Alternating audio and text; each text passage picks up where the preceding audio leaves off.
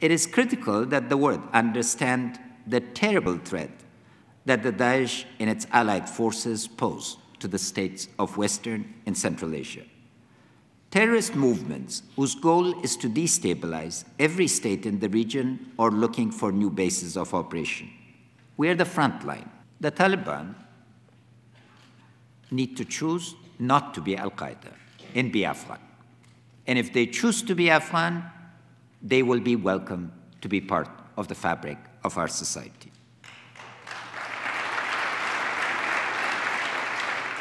Many believe themselves to be patriots rebelling against the corruption and criminality that they saw in their towns and villages.